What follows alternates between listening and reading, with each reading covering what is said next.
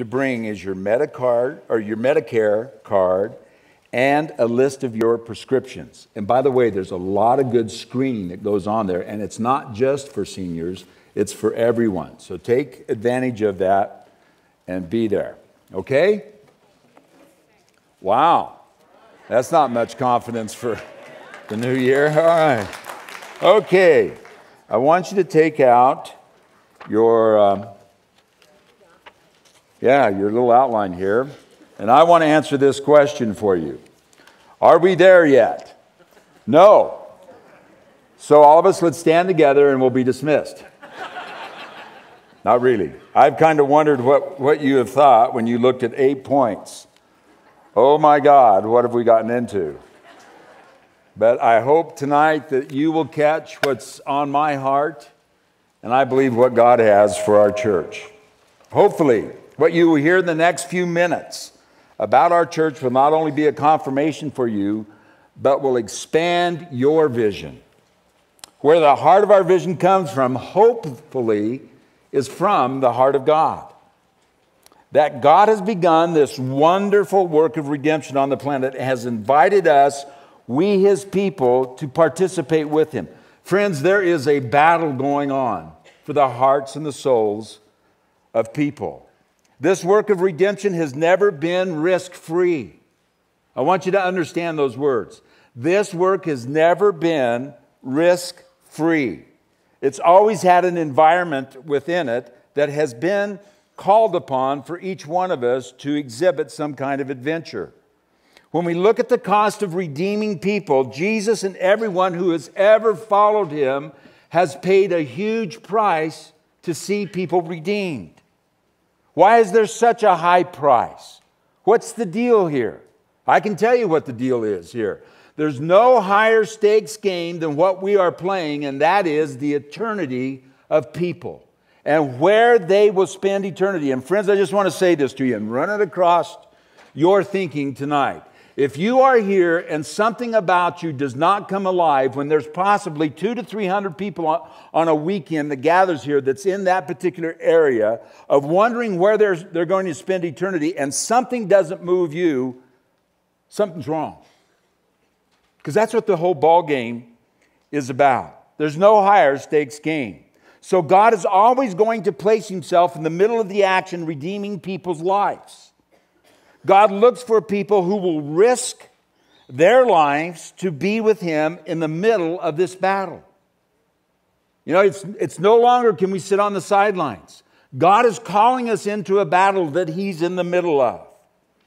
When you look at the people of God that he used in the Bible, they were always risk takers. They were always people that would adventure out with God. Now, friends, I don't think that there's anybody here that doesn't sit and wonder when God calls you to do something, is that really you, God? And wonder if you're not taking a risk. But the point of it is that all of us have been called to do that very thing. I mean, if you look at Abraham, Abraham was called to go to a country that he didn't even know existed. Leave everything that was normal to him, and push on out into something that he didn't even know where he was going. I mean, if you want to look at Moses, Moses was asked to give up a comfortable life in the house of Pharaoh, to take the children of Israel out of Egypt. When you look at David, David just happened to be upon the scene when, the armies of Israel were fighting the Philistines and Goliath came out, and then David shows up. And the rest of his life has always been put in the middle of the battle fighting the enemies of God. Elijah, what a guy. I love Elijah. He stands in the middle of 450 prophets of Baal and challenges them. Well, if your God is really there, then let's see it. And he doesn't show up, their God. And he says, well, let me tell you about my God. And builds a great big offering there and calls fire down from heaven and laps up the whole offering. And then he says, chase those false prophets and kill them. Cool. I mean, talk about being in the middle of the action. But I am saying to you, now listen to this. The higher the risk, friends, the greater the satisfaction. Now, I am not talking about some stupid little thrill that you might be thinking of, but I am talking about this. that the more that we risk, the more satisfaction there is in the adventure when the rewards come in. Very interesting to contemplate about this. But I am saying this to you, that if you don't, now friends, listen to this. I really want your attention on this. This applies to everybody under the sound of my voice. Think about it.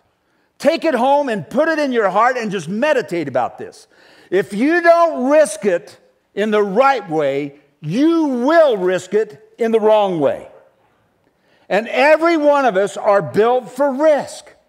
And God is saying, I want you to risk your life with me as I am in the process of redeeming man. Well, I have to tell you something about myself. I've always been a risk taker. I've always been a person that had to risk it, sometimes to my own detriment. Sometimes I feel the adrenaline rush coming and I'm going, this is not good.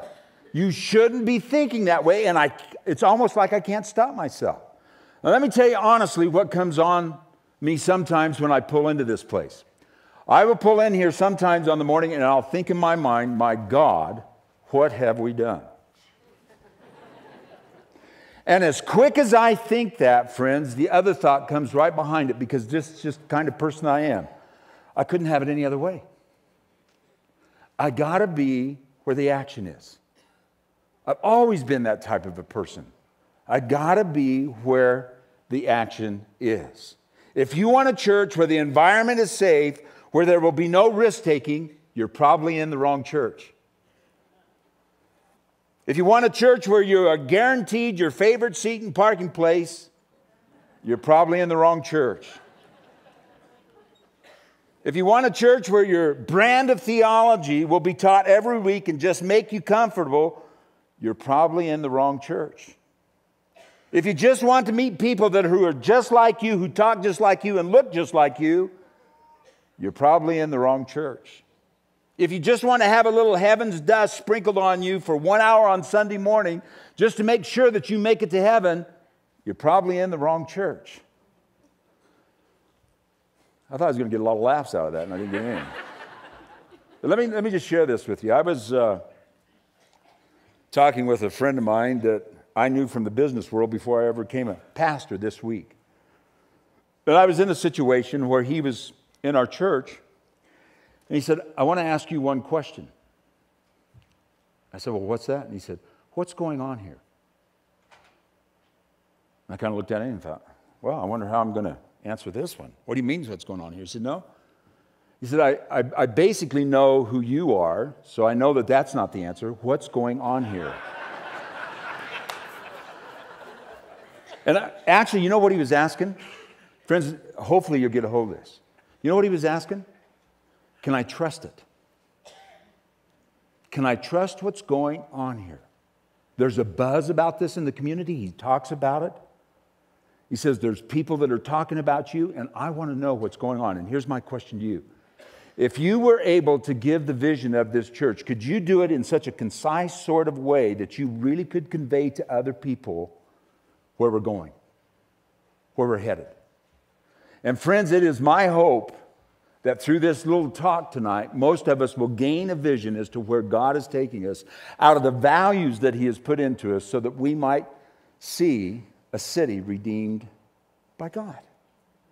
And that's what this church is all about. So if you have your little outlines, you want to follow along, our scripture verses tonight is this, Proverbs 29:18. Where there is no vision, the people perish. Let's say it together.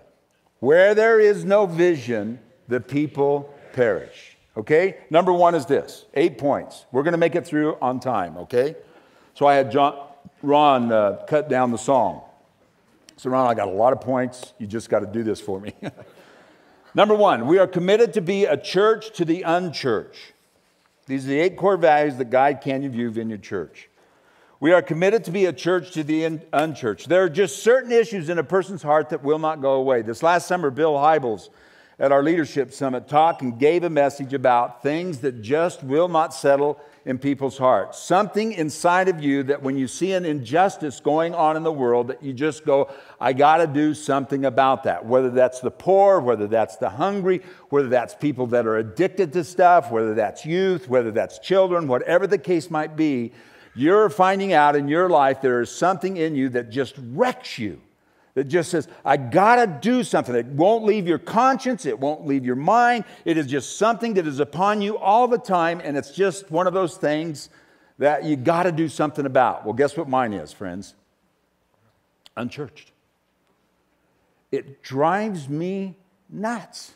And I'm not just saying something here to be, to try and drum up some kind of emotion. I'm telling you, this drives me nuts.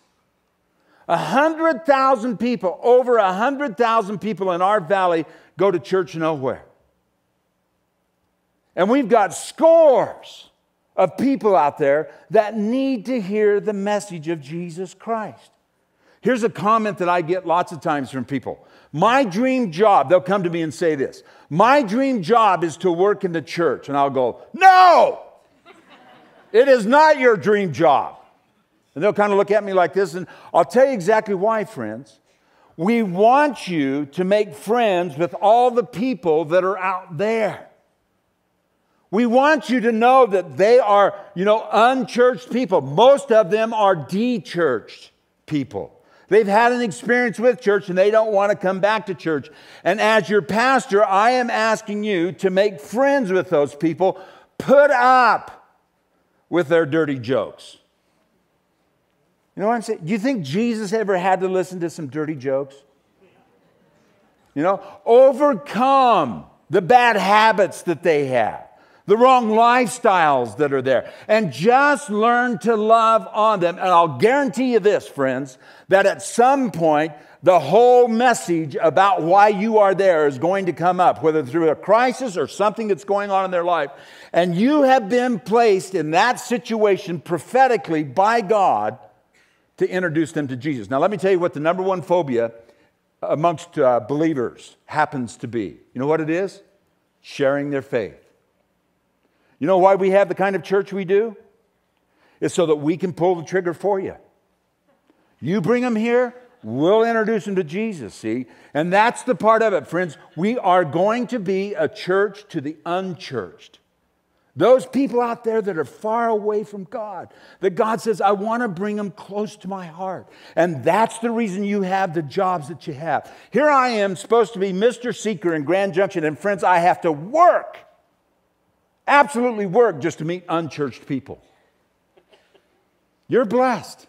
Not that unchurched people or church people are bad. Let me clear that up real quick. But you're blessed because you have the opportunity to engage somebody about their spiritual well-being. Number 2 is this.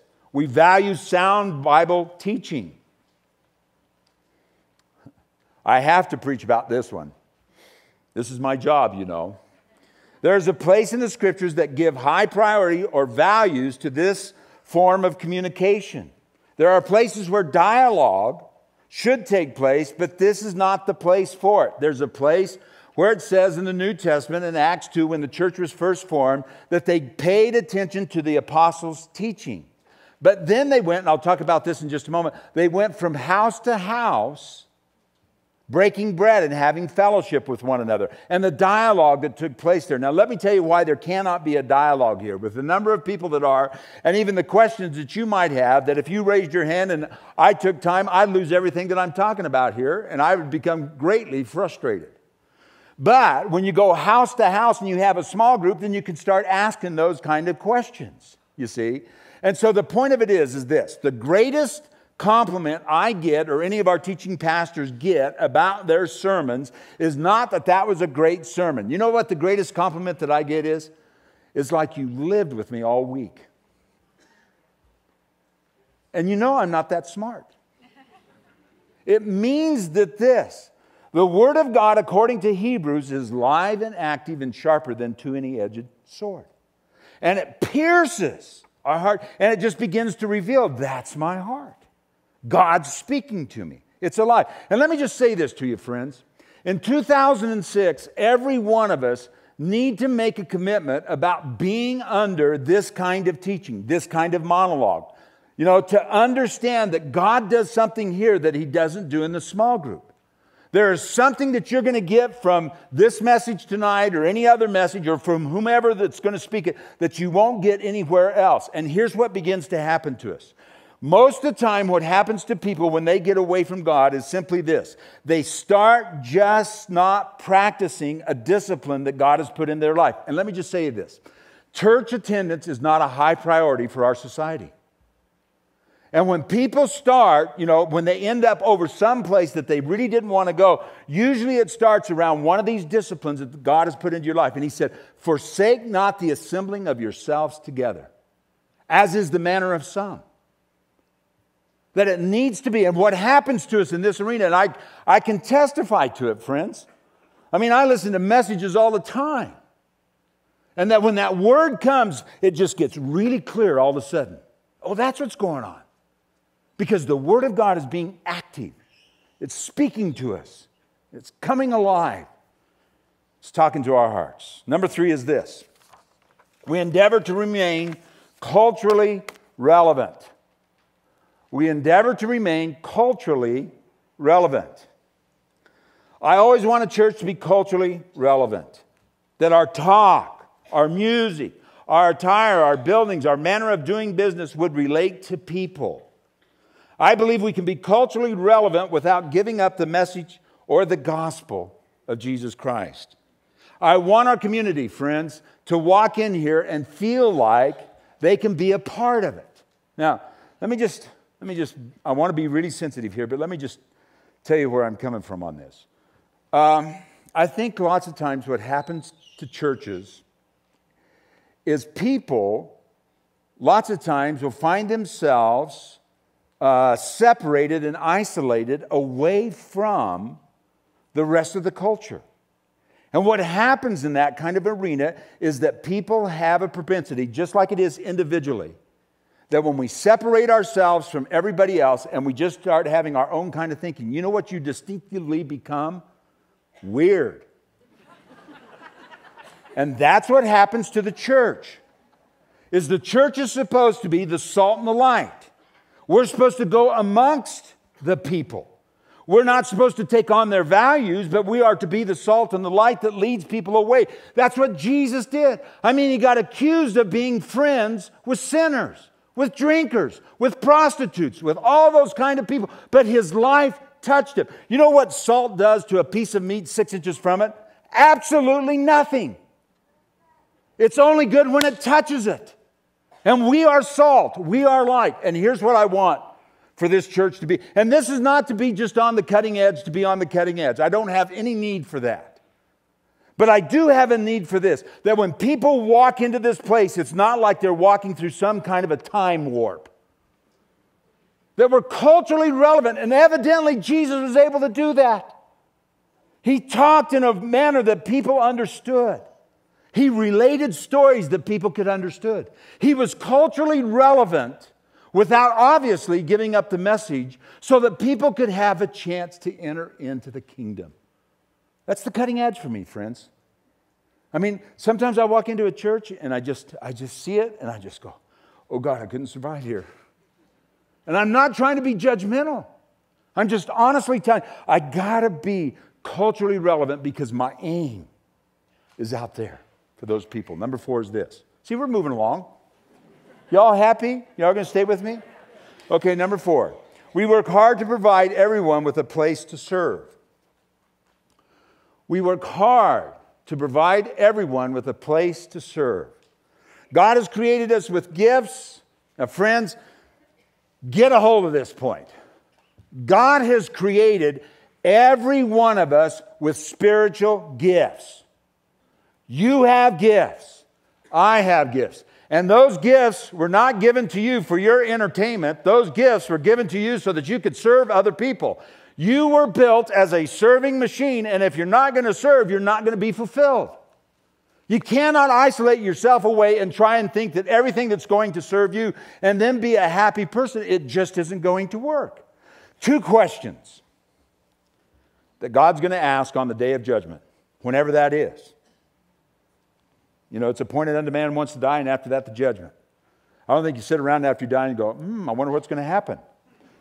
I think you're going to be fully involved And two questions that God's going to ask you is, number one is this: what'd you do with my son Jesus? And number two is this: what did you do with the gifts that I gave you? What'd you do with them? See now, and there's two reasons I believe why God has given to everyone gifts. Number one is this: the reason that God has given you gifts is He knows that the only way that you are going to grow in this life and really have an impact on others is to use them. And then number two is this. One time Jesus, now friends, you think about this, and you think about the impact that we're supposed to have upon our community. And Jesus is looking out with His disciples, and He said, guys, look, the fields are white unto harvest, but the laborers are few. And here's the point: that in 2006, some of you need to come out of the stands and get into the ball game. And the reason why is because people's eternity depend upon how the core of the church grows. And if the core of the church doesn't grow, then that means this: most of us will be spending our times just with Christians. And as the church begins to grow, as the core of the church, because more and more people become involved with the church, then the church has a greater impact upon the community. Have you ever heard of the 80-20 rule? 20% of the people eat 80% of the food. 20% of the people do 80% of the work. 20% of the people give 80% of the money. And they just find this to be true wherever it might be. Friends, I'm saying this to you, and I hope you hear this. The only satisfaction you're ever going to find in life, the only satisfaction that's really going to last, is when you find a place to serve. And we are so committed to this. We are not going to let you go. We are going to hound you constantly until you find your place. Now, we will not condemn you, but I want you to know we are going to turn up the heat in 2006 until we get everybody functioning in their gift. Number 5, we strongly encourage people to participate in small groups. Boy, friends, I cannot overemphasize this one. We strongly encourage people to participate in small group. Now, here's a most important discipline to be practiced this year for everyone in our church, to assure everyone is taken care of. Now, let me just talk about this for a minute. You know that God is into explosive church growth? Did you know that? That in 2 days, the church grew by 8,000 people in the New Testament. I would say that is explosive church growth, wouldn't you? Now, you know what happened after that? Complaints began to come up through the church, and the widows and the orphans were being overlooked. God actually had provided a way for these people to be taken care of. And friends, I cannot say this any more emphatically than this. This is absolutely a pivotal principle that every one of us have to take a look at.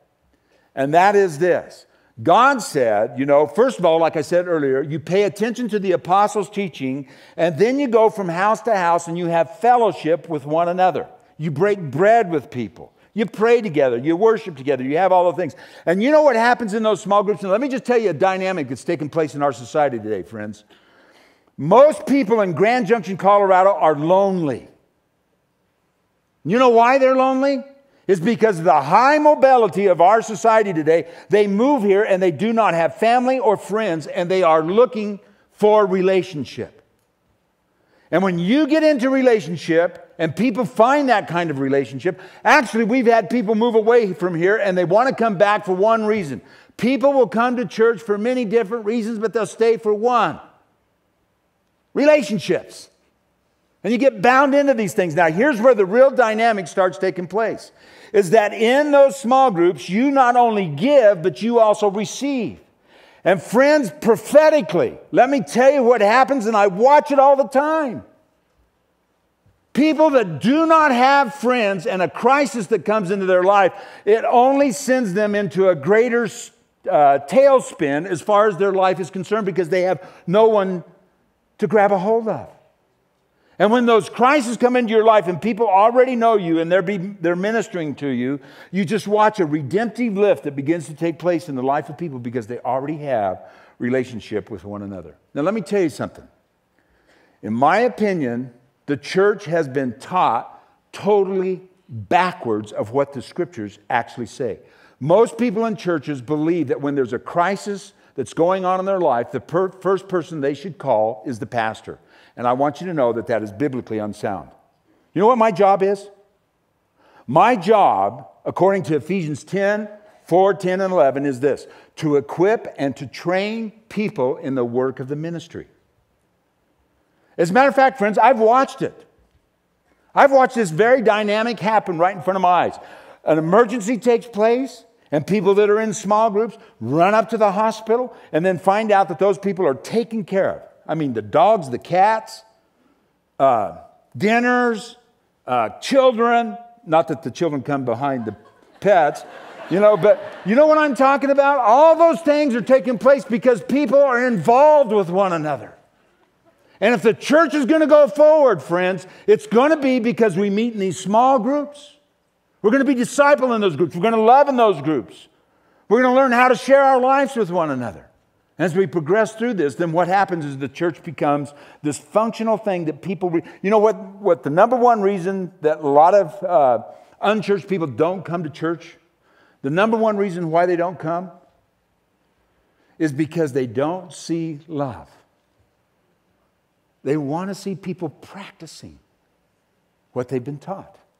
And that happens in small groups. Number 6 is this: we will continue to strive to practice excellence. We will continue to strive to practice excellence. That means we will be a learning organization. We will never arrive. We're always in process. We want to do our jobs well. We want to be professional. But now notice this, friends. We do not want to be slick. We want to be transparent. But we want to do things right. The reason we want great services, music, children's ministry, youth ministries, nurseries, and facilities, there's one reason why we want to do everything with excellence, even down to spelling our words correctly and having as much correct grammar as possible. You know who I'm speaking to there. But we want to do everything in excellence for one reason. I mean, friends, even outside, when the lawns are mowed. Did you like the Christmas lights out there? When we do things in excellence, it's for one reason. You want to hear what that reason is? So that when people come into this place, God has the opportunity to influence them towards the kingdom. Now let me just stop and say something here. All of us that are in business practice excellence for the same reason, is we want to influence people towards that product. And in Malachi, God says, you're giving me your leftovers. I don't want your leftovers. I want the best that you got. I want your best time. I want your best resources. I want your best energy. And see, here's the point, friends. God gave us everything in excellence. And He expects His people to give back to Him in excellence.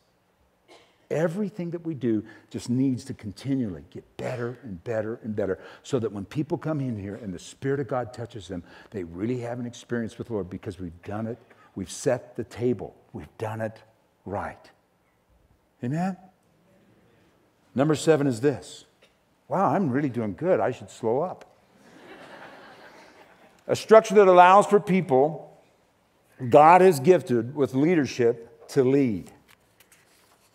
A structure that allows people God has gifted with leadership to lead.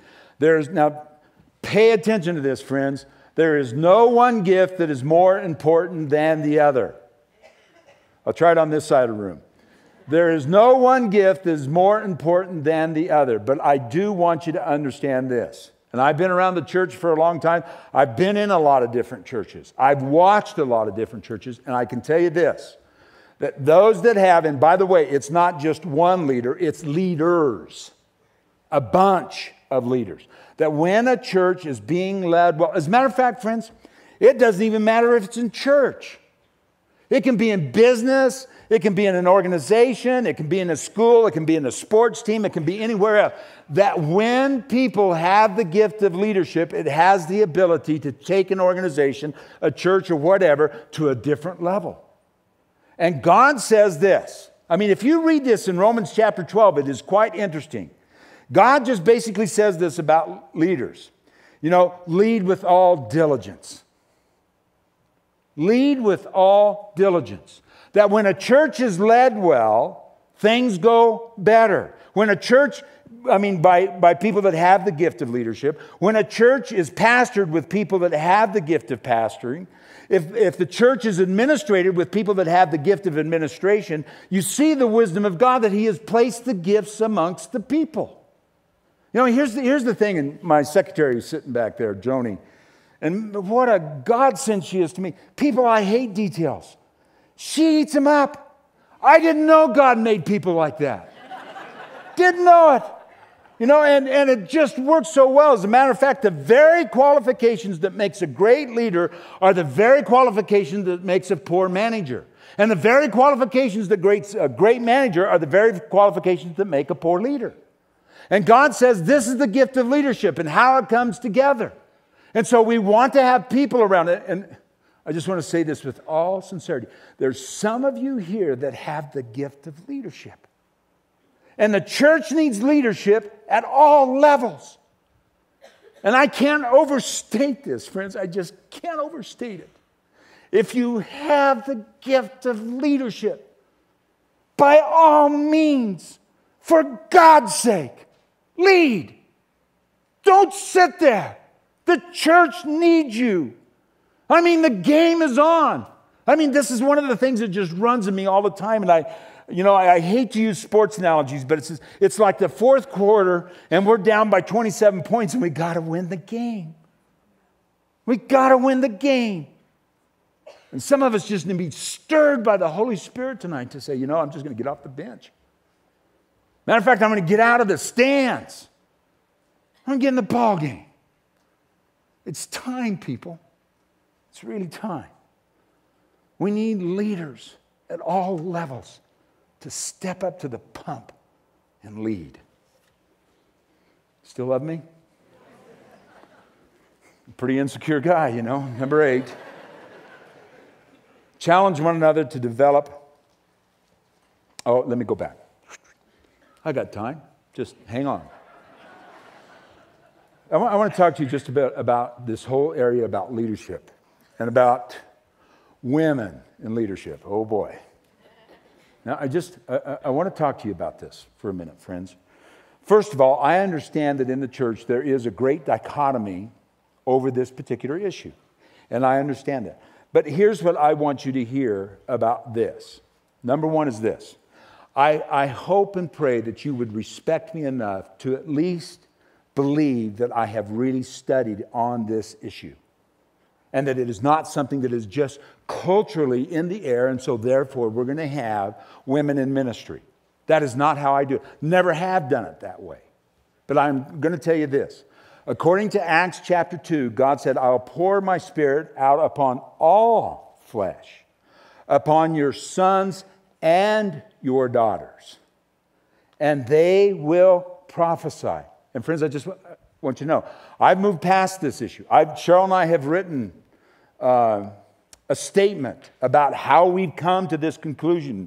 And if you want to read it, that's fine. But I just want you to hear this. I am not going to relegate 50% of the talents and resources and giftings that God has given to the sidelines because of my point of view, a misunderstanding in the Scriptures.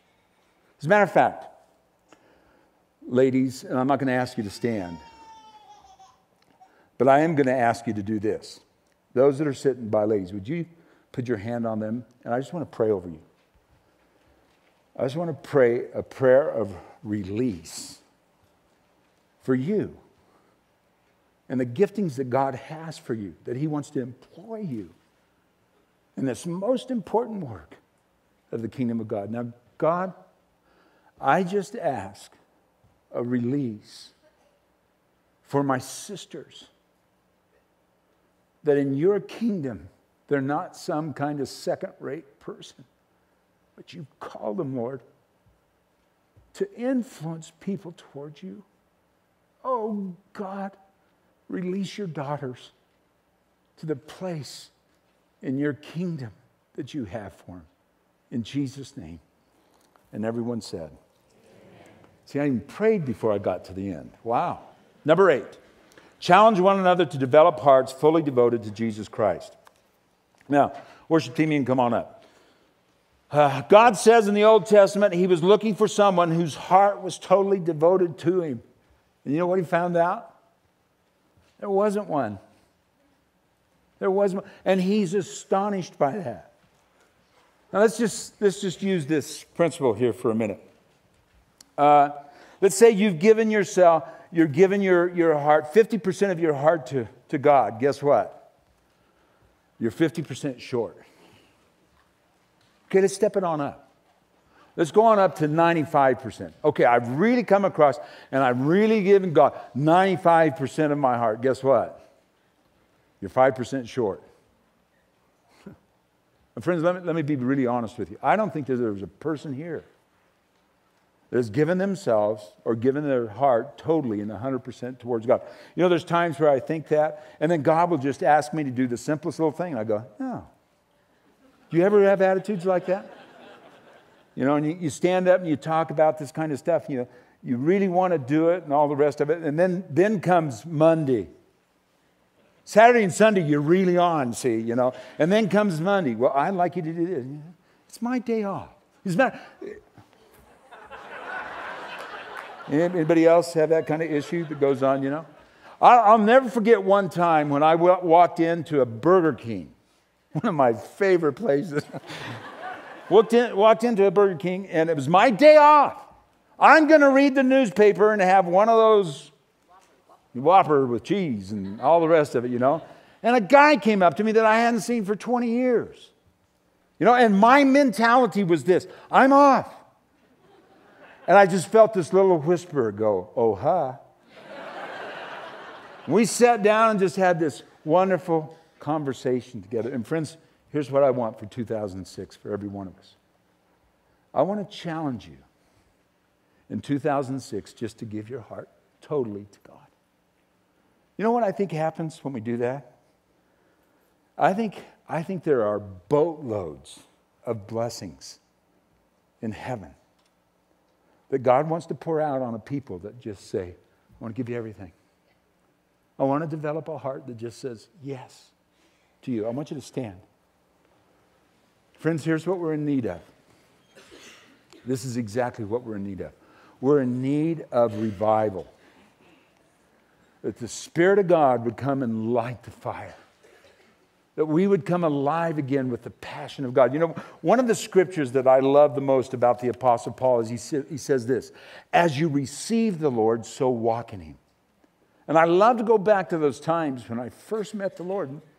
Just that, wow, this is the best thing that I have ever experienced in my life.